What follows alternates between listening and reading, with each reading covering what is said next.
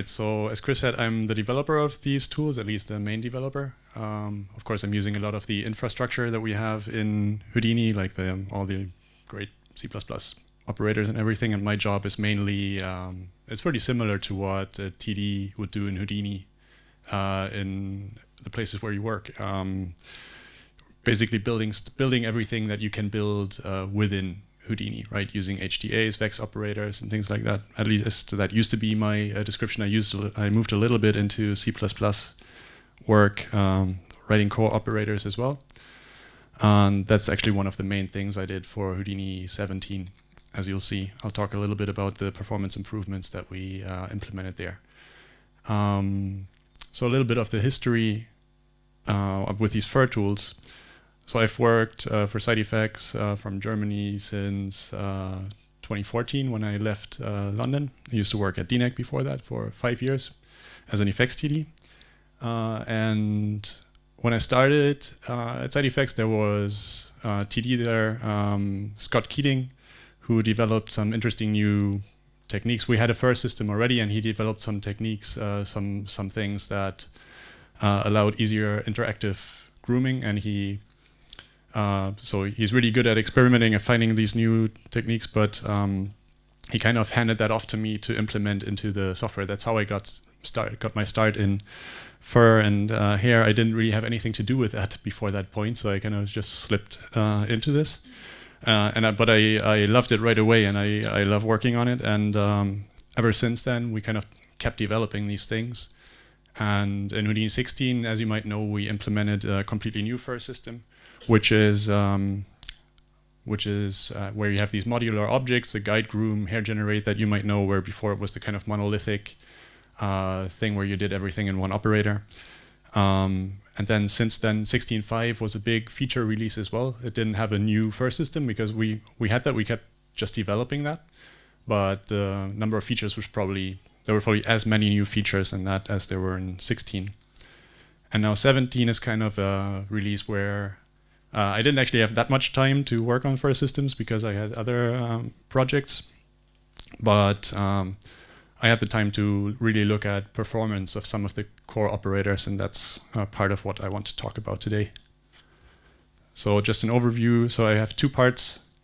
First, I'll go through these performance improvements, and I want you to have a good understanding of what's going on there, because in part it's really just, okay, it's faster, great, I'll work with that, but there are some things that are good to know to make the most use of those things and ensure that you always get the best performance. And then I'll go through some grooming setups that just show off some just some interesting things around the FIR system that might not be that obvious. The challenge here was to find things that I didn't talk about already in master classes, so I tried to find some, well, probably not unusual things, but things that require a workflow that is not totally obvious and that I haven't shown yet. So Houdini 17. So basically the main thing we did was we took the most used operators, like hair generate, hair clump, that you use basically in every groom scene. And I knew that what we had in Houdini 16 was kind of slower than some of the competition. It was all implemented as HDAs, as I mentioned, Houdini digital assets, and basically every node contained a few dozen VEX wrangle nodes where everything was just developed in there, and I had a feeling that it could be a lot faster if it was C++. So I started with a hair generate SOP and just investigated a little bit, and it was pretty simple at the start. It was just like a 1-week project where it didn't do a lot of the stuff that it had to do, but it was obvious that it was gonna be a lot faster. So we ended up rewriting this list of operators. And the guide mask stands out a little bit because it's kind of a very simple operator that you just use to mask off areas and define where your next operator is gonna work. It's a very simple thing, but I found that in a lot of the scenes that I received from you guys, that when I ran a performance monitor on those those simple operators showed up quite a bit. So any improvement there was going to make a big difference. Can I get some water?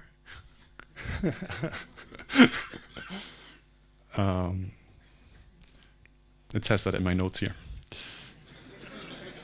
So guide process is not a full conversion. It's made up of a lot of different parts, and I just didn't have the time to do it. But I converted some of the main operations that you use, like set length, to C++ as well. And it uses guide mask internally as well, so you get some performance gains from that as well. Now you might ask yourself, if you know Houdini, you probably think of Vex as something that's pretty fast, and it's really good for a lot of things, like when you work on volume data, anything that's like a big block of data, volumes, particle systems, fluids, any Vex operations on there. Even if you have a billion particles, there is a chance that you're just going to wait a few seconds for a computation. So it's usually fast enough. It's really good for those things. But I was kind of surprised to find that grooming is kind of a special case where just due to the fact that you work on points as well as curves. It sounds simple, but just jumping between those two contexts means you have to have multiple wrangle operators to do almost anything. For example, the hair clump SOP runs over curve primitives to find the closest clump curve and things like that. And then you have to jump over to points to set point positions, right? And that kind of operation, you can run a Vex operator on primitives and write to point values, but that's really slow because it's really easy to step on your own feet there. So we had a mechanism in there that made everything single-threaded to be safe.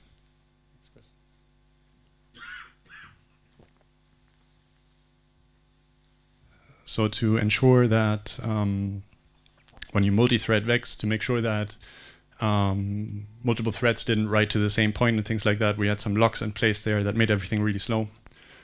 And then actually when we found this, that this was a problem for these operators, Jeff Late implemented a kind of function in Vex that gets around that. It's kind of a, okay, I know what I'm doing function that is a lot faster, but you still wouldn't get the full gain that I'm getting with C++ here.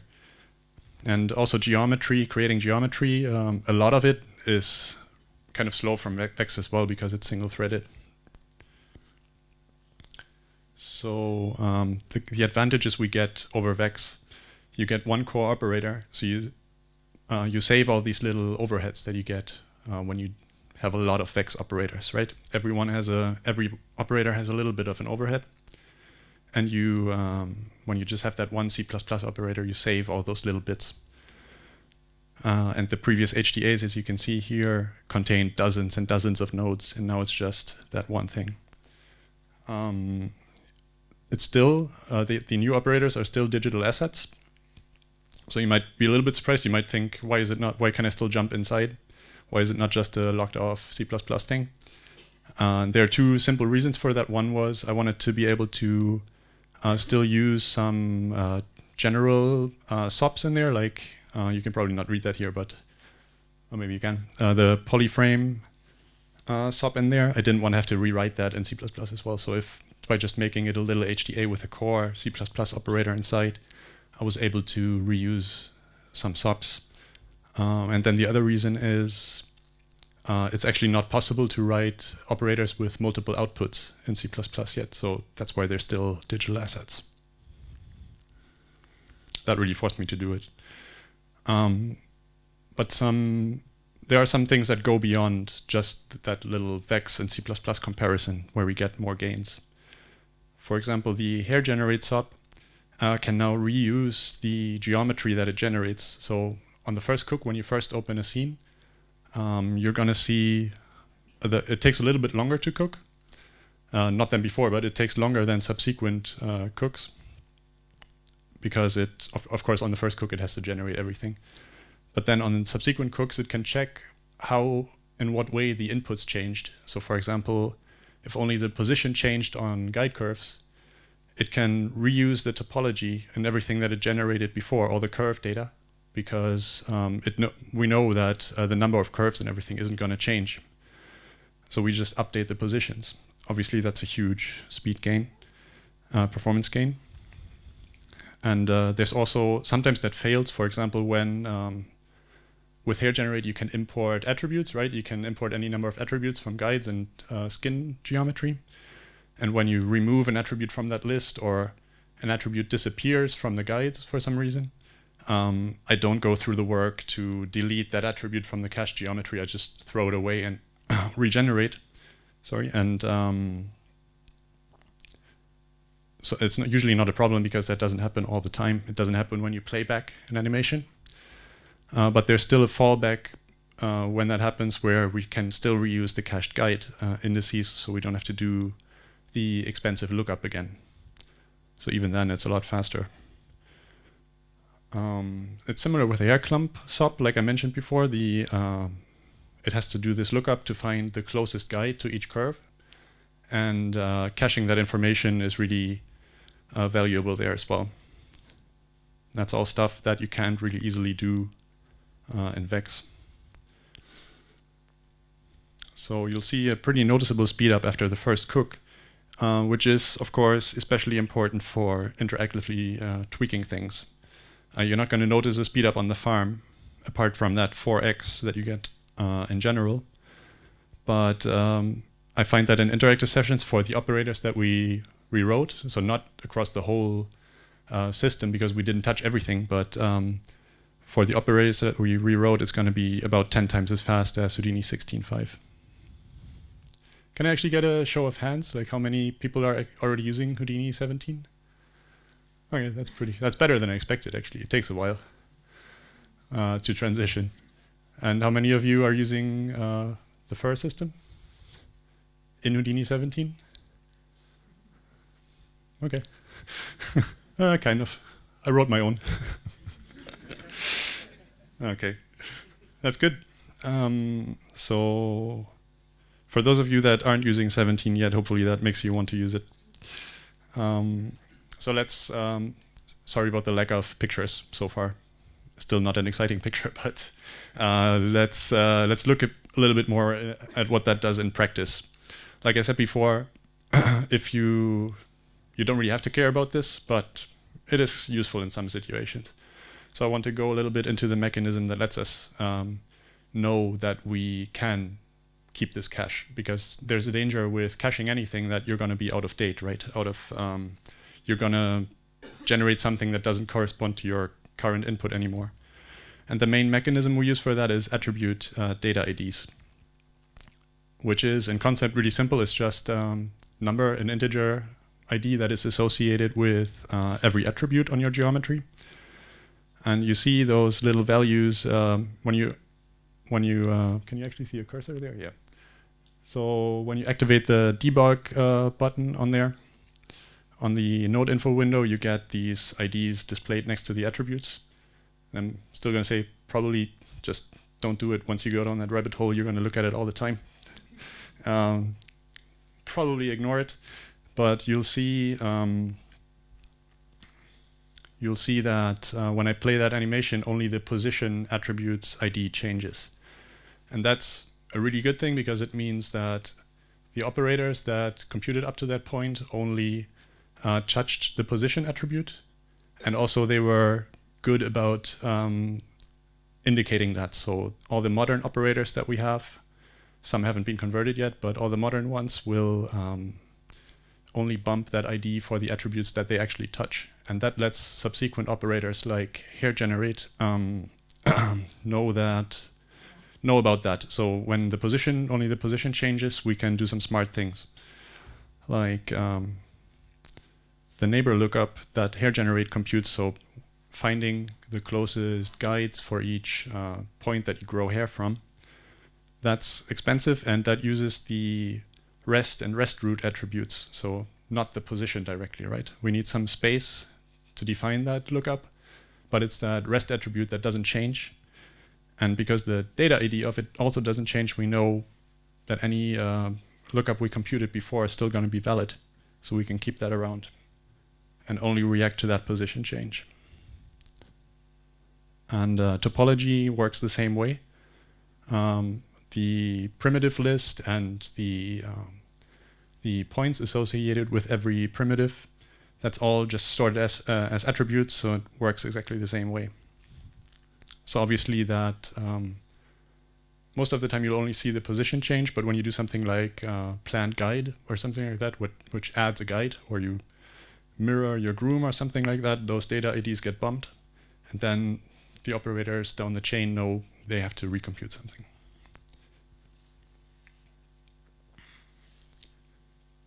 So I also want to talk about what this is not. It's really a very simple concept. Okay, it's not. It doesn't tell us anything about where on the character something changed. It's not a localized change. So when you change a position on a character's ear, like a little guide there, and the position changes, we have to reinterpolate the positions for the whole character. We don't yet have anything that tells us only this area changed, or although for the first system that would really make sense, and I'd like to have that. And there are some additional caveats, although they're not usually a huge problem. When you read file caches from disk, animated caches, so let's say a BGO sequence or Alembic, usually all the data IDs will be changing on every frame. It's usually not a problem for the first system because we get our rest position and everything from a static rest pose.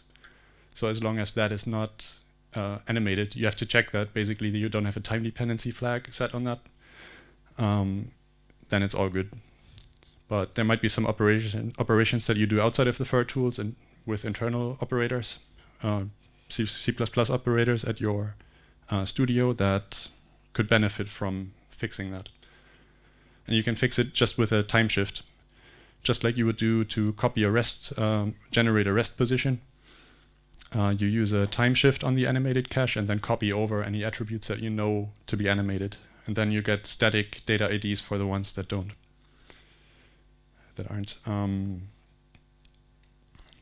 And just to be aware that you might use some operators in your groom that are not aware of these data IDs yet.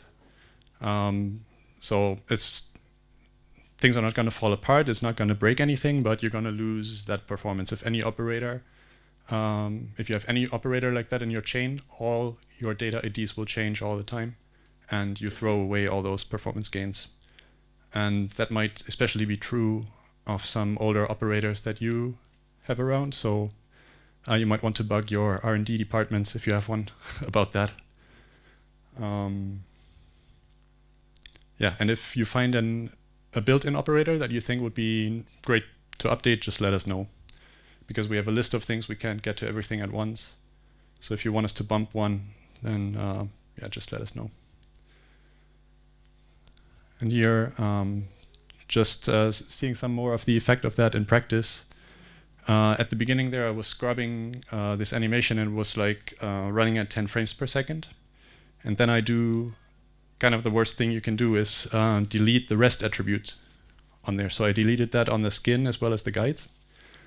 And that emits this warning on the hair generate where it says, I don't have a rest position, I'm computing everything based on just the position attribute.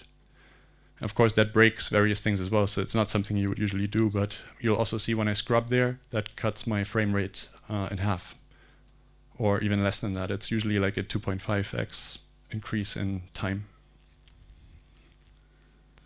So that was a lot of detail, but basically the main takeaway is make sure you keep your rest attribute around and manage that properly.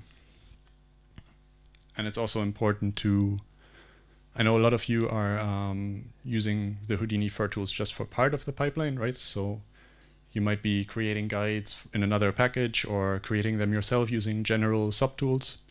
Just make sure that you add all these attributes on there so everything works properly.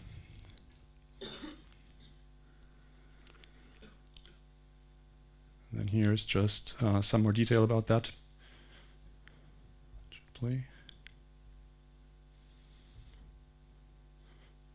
So here I'm just increasing the guide count, the hair count a little bit. Let's restart that.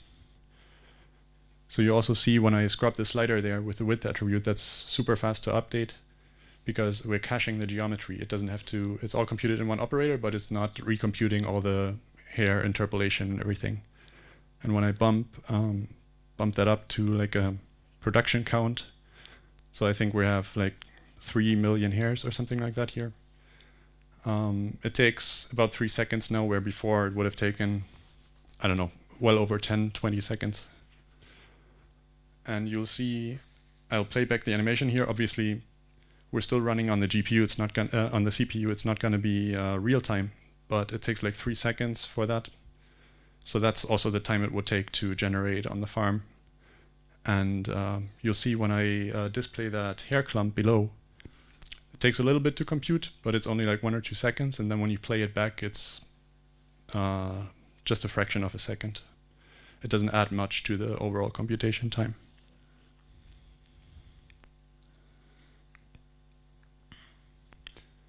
All right.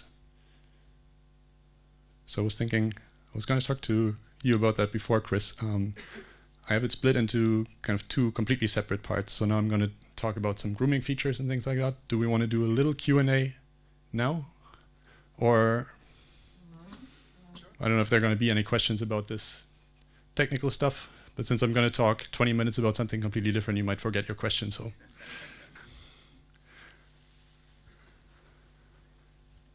Yep.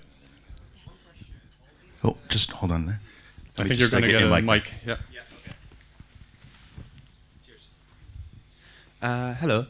One question. All these attribute ID features that allow nodes not to be cached or not to cache certain attributes if they don't change, do they also apply to non-for operators? Absolutely. So could you give an example? Cheers. It applies to everything in SOPs. It applies to everything in SOPs, but in the for operators, there are some really good opportunities to use that information really well. But it also applies to Vellum, for example, right? So I know Vellum manages the data IDs really well. Actually, DOPS was really good at it for a long time already, but it's been brought over to SOPs. So if you simulate something in Vellum, it's also going to just output position changes and orientation changes, and all the other 24 attributes that you get will be constant data IDs. And I couldn't tell you, I'd have to find an example of an operator that where you get really big gains right now. I'm not sure. But actually one thing I wanted to mention, I just remembered, you also get gains just displaying things in the viewport. Because, for example, if you have a color attribute on there, and it has a constant data ID, it's not going to be sent to the graphics card on every frame. That's a really big one, actually. Another over there. Maybe Paula, do you want to?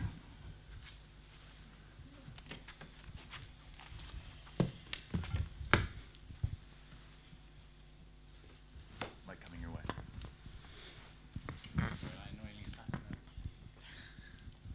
Thanks. Sorry, I've got 2 questions. Yep.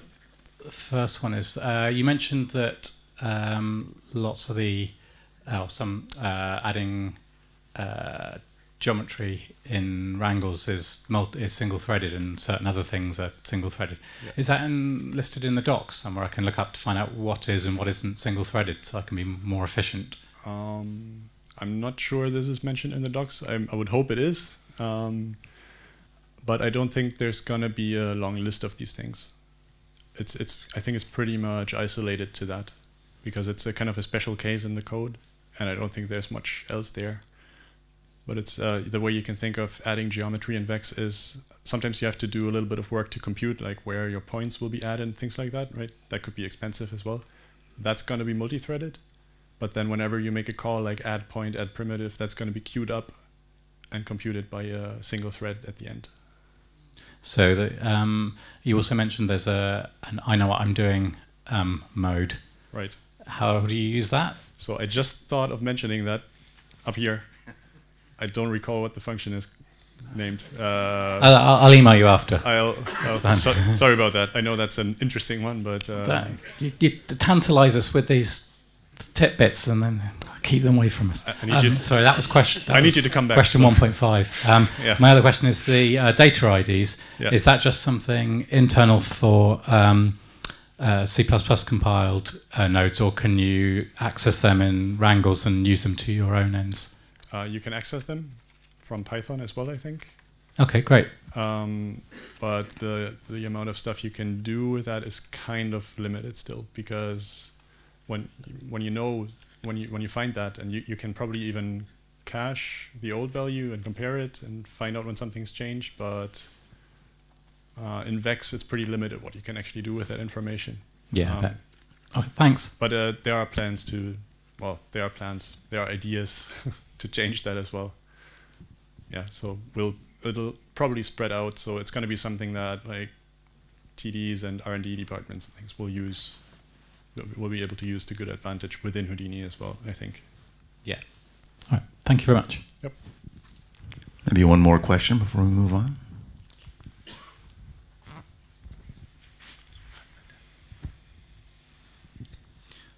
So I had two questions. The first was already answered because I was going to ask what's the function that Jeff Late made. Right. Because I do a lot of setting things from the primitive to points.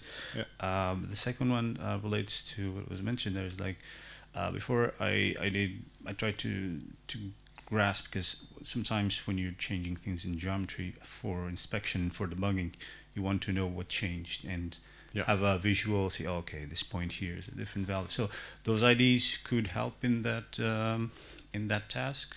Yeah, I think so. Okay, it's going to be, it's not going to be 100%, but it's when something changes, you will know. Okay. But sometimes it will seem like more changed than what actually changed. If you have an operator that bumps everything, like I said, right, like an old operator, it will seem like everything changed, but it didn't. So it's the safest way is still to look at the values. Okay. Okay. I'll so keep doing it. You want to open your geometry spreadsheet as well. That's right. Yeah. Okay. Cool. Thank you. And just again to explain how the data IDs work, you're going to see all those crazy values like 400,000 something. Don't care about the value, right? Just when something changes, you can figure that out when you play something back and watch the node info window update. It's not, it's kind of a user-facing feature, but not really. Fair enough. But there can be situations where it's useful. All right, thanks. So we'll move on, and we'll do another Q&A in about 20 minutes. Yep. All right, so there's actually one small feature that I can actually show. Like I said, it's mostly performance updates, but there's been a few things where people reported things on the alpha forum, and I thought, okay, I can do this with just a little bit of time on the side while I work on this other project that I'm supposed to be working on. One of those is subclumping. It probably sounds like something that we had already. It's actually true. It's kind of just a small tweak to the behavior. I think it gets us closer to what people would expect out of hair clump. So say you have some clumping already, like I have here, and then you want to add another level of clumping. And we have two ways of doing that. We have the fractal clumping built in, but a lot of times people want to use another operator just because it gives you more control. And you'll see this new toggle on there, the only clump within existing clumps. And what that basically does is it ensures that clumps will not, like when they split, they will not move over to that other bigger clump. They will split, it will just subdivide the existing clumps. So it just uses the clump ID that the first one outputs and limits to that. So when I blend here, you'll see that subtle change that you would expect, probably. And it also, see how fast it updated?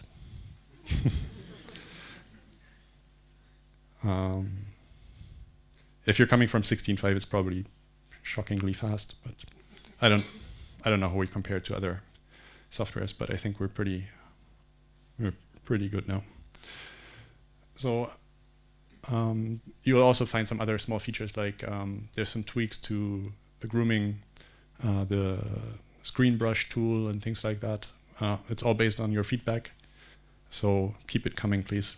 That's really important to developing the tools further at this stage, right?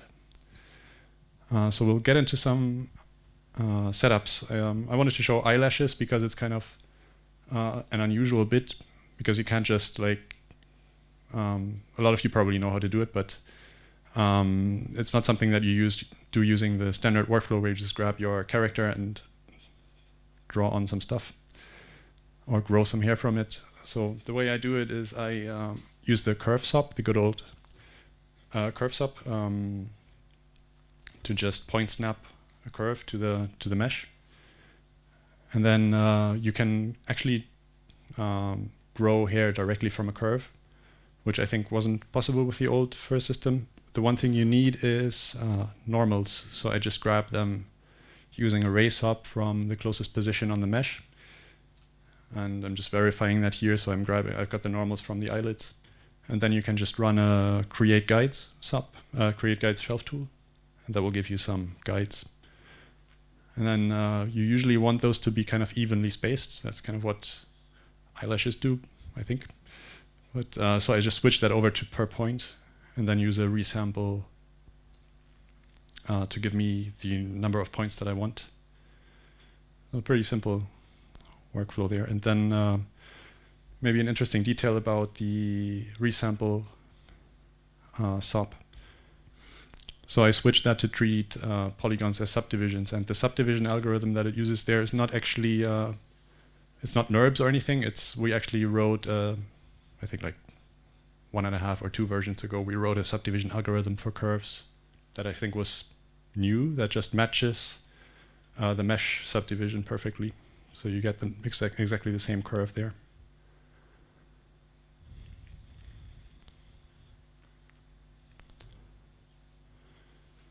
All right, and then just some more tweaking there. I think I'll skip over a little bit there so we have more time for questions. And I want to show how you deform that as well. So for the deformation, I'm just going to create a new object where I keep my animated curve and just merge in the static eyelid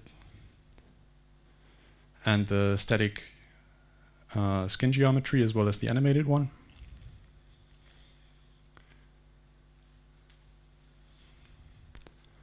And I'm just using a point deform. And the key thing here is to deform. You can use any number of tools for that, really, but the key thing is to deform the normal as well. That's what's going to drive the deformation of the curves. And here I think it's doing something a little bit crazy. I think I forgot to switch on the transform into this object on the object merge. I don't know if you ever do that. I do that.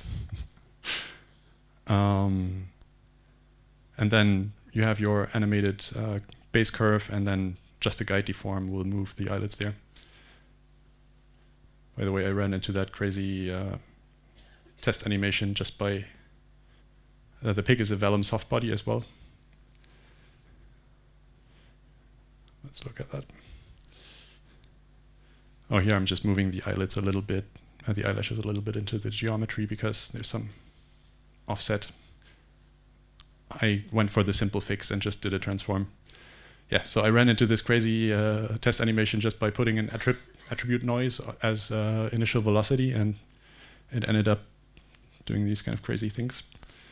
So I want to show the vellum setup a little bit as well, moving a little bit outside of the fur tools, but I thought that was interesting as well.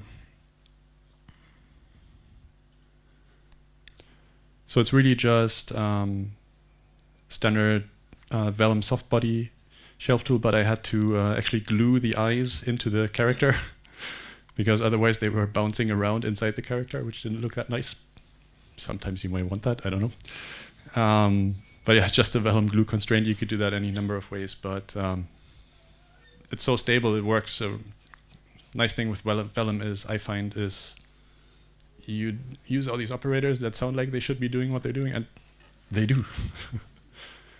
It kind of works stable and nice, and just that low frequency variation in velocity that you saw there gave me this. Yeah, so just some wedges on that.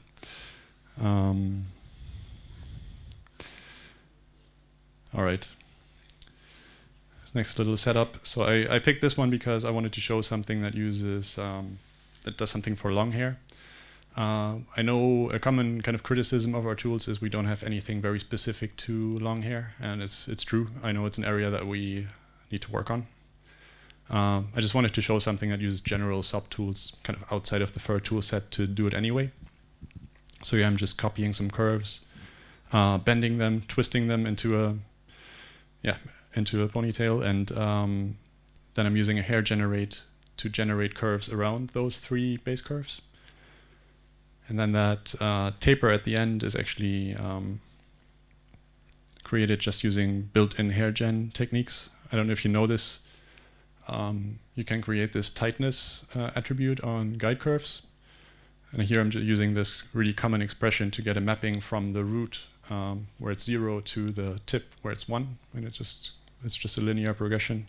It's using that vertex prim index expression, which gives you just the index of the vertex within the primitive, so just 0 to 1, 2, 3, whatever the number of vertices is, and then dividing that by num VTX, which is the number of vertices in the primitive overall, gives you a 0 to 1 mapping, a scalar. And then the way hair generate picks that up is when that is at 1, at the tip, the hair just collapses onto the guide curve.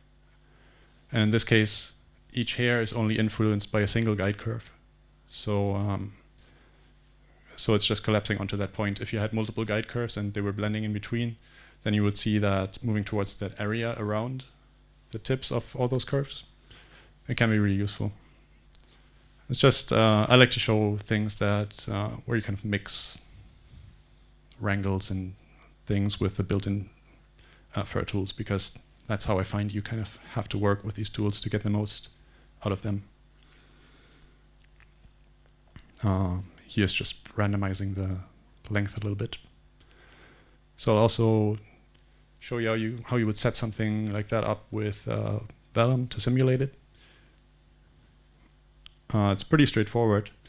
The one thing I wanted to show here was how you set up the constraints so that multiple ponytails that are close to one another won't stick together. And the key thing there is to have some sort of cluster attribute. I call it clump ID again. And because I'm just using a simple method to create multiple ones here, I just use a copy sub. I put clump ID into the copy number attribute so that each copy will have a different ID. You see here some have value 1 and some have value 0. And then when I jump over to the simulation network, you just have to basically plug that into the glue constraint. So the top one is just standard hair constraints. And then I added a glue, which is actually what the guide simulate object uses to create clump constraints. And here you just plug clump ID into the cluster attribute to avoid these kind of interconnections between the things. So if you left that, the things would just move together, right? They would stick together. And using a cluster ID, you can avoid that completely. So you get the nice separate motion. And also you get, by using those separate operators to create constraints, you get to set the constraint stiffness and things like that for everything separately. Yeah, and again, what I really like about Vellum, it kind of just works out of the box and you don't spend that much time tweaking to just get it to do anything.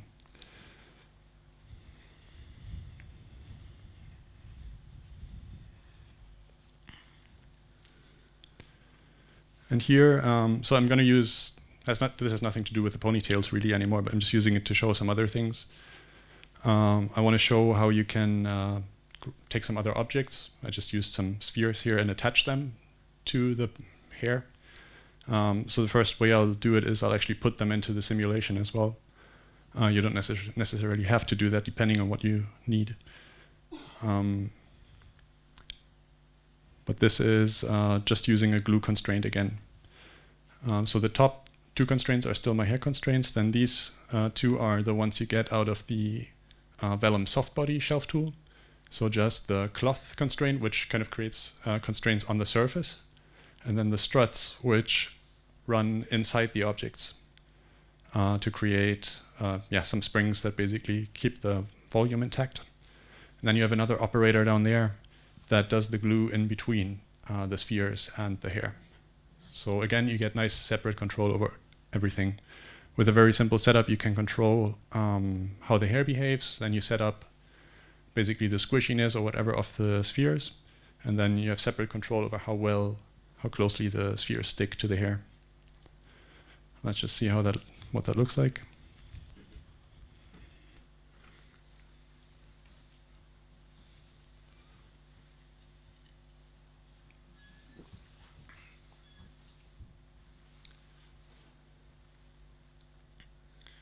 So you may have noticed there were some problems with the simulation. When I play that back, you see some spheres going dark. That means that their normals have flipped. So they've kind of gone like from this shape to they've gone like this. One surface through the other. That's something you can, it's very close to Vellum defaults here. You can fix that by making the constraints differ, going higher stop steps and things like that. I just want to mention that. But what I'm going to do here is I'm going to take all those simulated spheres and just extract a transform. I'm going to basically leave the spheres in their rigid shape, but use the deforming animation to drive that. So extract transform gives you a point for every sphere, and then you can use the transform pieces to you can take those points and transform the input geometry, so you just get the rigid spheres. That's what I'm playing back here. It happens to also fix that normal flipping issue, which is great. And then, oh, wow, okay. I'll be okay. I'm running out of time. But I did a little bit of the Q&A early. Oh, you calculated that, okay. So yeah, it fixes that issue, and a lot of the times you don't really care about things deforming. In this case, I showed like the templated deformed geometry on top of the rigid one. It was so close, it didn't really make a difference. It's just a nice technique to know about. And oh, I skipped one there. And then another technique, I think, I'm not actually sure, I think this is kind of a, it keeps jumping. I think this is kind of a little known feature of guide deform. Usually guide deform is used to deform guide curves with the skin geometry, but you can also use guide curves to deform something else. So in this case, the first input is actually the spheres. I want to deform those.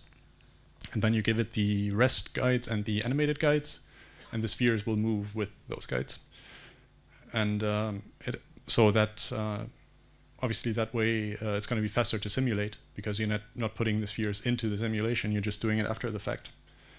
And of course, it has a toggle on there to give you a rigid transform as well, so that's built in. So I'm turning that on there. You kind of saw the spheres squishing there with the deformation. Now they're staying rigid. I found when I recorded this that one doesn't fix the flip normals. So I think I can fix that. I'll try.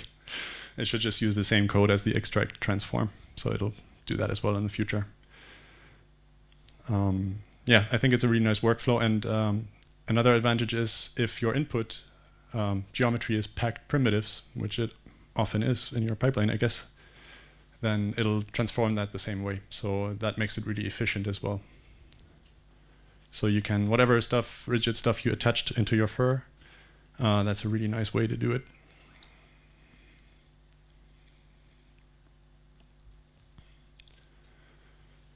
So now I'm thinking, hopefully I'll get through everything. Here's just another setup with custom clump IDs. That's manipulating clump IDs before you go into hair generate. So I'm creating some noisy kind of clump ID values using attrib noise. I'm going to visualize that here. I just found that I had to, or I think, did we see that? It should be colored. Yeah, that's the noisy values. I just had to fix the values out of attrib noise a little bit because you can only run it on points and you can only generate float values. So I have to attrib cast that to integer values and then promote to primitive. But then you can use those output values as a clump ID. And you'll see what that does. It basically gives you these islands where in between the hairs split to kind of shift towards the clump curves that they belong to. And it's again, the way that transition happens, that shift is again controlled by the tightness attribute.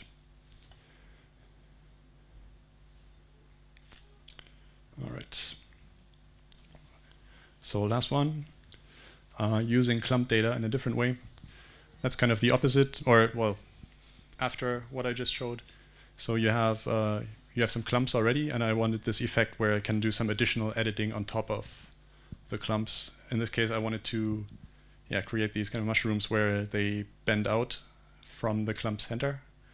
You can kind of fake that by just changing the clump profile, but not to the same extent. So what I did, I basically needed to compute a, I knew I could use the guide process bend, but I needed to compute the direction. So I'm using hair clump, the feature on there that lets you copy attributes from the guide curves. And I just copied my position into a clump position attribute, copy that over. And then a wrangle after the hair clump lets me compute that direction. So just P minus clump position. They're kind of facing down like a Christmas tree because the hairs, when they move towards the clump, they don't reach to the last vertex, right? They're below a little bit, but it doesn't matter. Guide process, the bend operation will deal with that, and you just need a general direction, and then you can bend it outwards. So here I just bend it by 180 degrees, so they bend over backwards.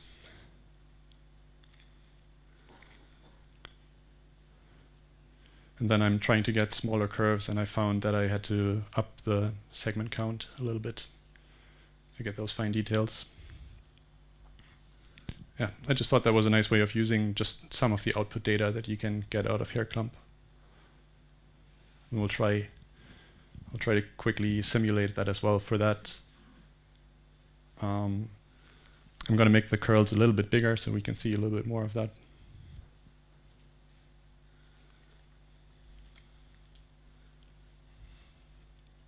Let's jump ahead a little bit. Yeah, I deleted some of the curves just to get quick feedback, and then this is just complete defaults, so let's see what that looks like. They kind of fall apart, which you would expect. The first thing I have to do is enable the clump constraints, and that because everything has clump IDs output by the clump operator, they then stick together better. But I found that the defaults didn't work that well here, and I actually found that I have to expose probably some more parameters from the nodes that I use inside. But you don't need to wait for that. You can fix that yourself using standard tools. Here I create an external simulation network, just using the button on the guide simulate. And that gives you this subnetwork. So whenever you use Vellum, which is the default now, you get that subnetwork where you have the three inputs that are standard with Vellum. So you can insert any operator yourself. But I also find it useful to just inspect what Vellum outputs. So here it's an easy way to look at the constraints that are actually generated.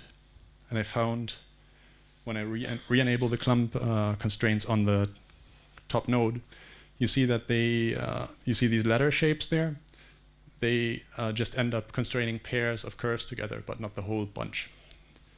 So I had to use, I just disabled that again and created a custom, well, not a custom, but my own Vellum glue node in there, which does the same thing, but it has full access to all these parameters. And I found that I had to just increase the number of constraints you get per point. Otherwise, the points that are close to one another would just find each other. So you needed, so I needed that, and then it sticks together a lot better. And then if you want it to be stiffer, then it's just raising the constraint stiffness, and then it worked properly. Yep, perfect. Thank you.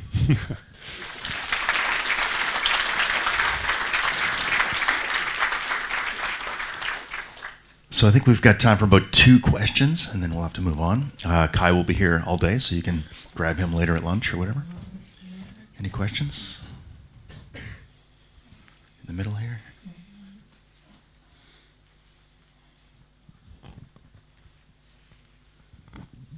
Hello. Yep. Hey. I was just wondering, you said you can use the guide deform to deform any sort of geometry. Right. Is that faster than using like point deform or cloth deform then? No, but it's a little bit specialized to curves. Okay, It's so using a similar technique, but it might give you better results. Okay. There can also be simulations where point deform is nicer. But it's a different algorithm. Okay, thank you. Tony, maybe you could throw it back to... I've just got a very general question. I've noticed when initializing a first system, there's lots of default values entered into the VDB density and Right. scatter count. Does that suggest any sort of useful working scale for a groom, or should it be fully scale independent? It tries to, Okay. but we actually compute that based on the scale of your model. So And it's would all not the tools follow through, or is there a recommendation of a certain size, Well, normal for, world scale, or? I think the VDB voxel size is computed based on the average primitive area. So when you have tiny polygons, it's going to generate tiny voxels. So that kind of assumes that there's detail in the model that you want to represent at that scale. But it could be that you have a very smooth model that you have just subdivided with 3 levels, which is common. And then that would fail, and you might get away with something much lower or higher, greater voxel size. So it's I wouldn't trust it 100%, but it tries to suggest something. Yeah. But so working at non-world units would be fine.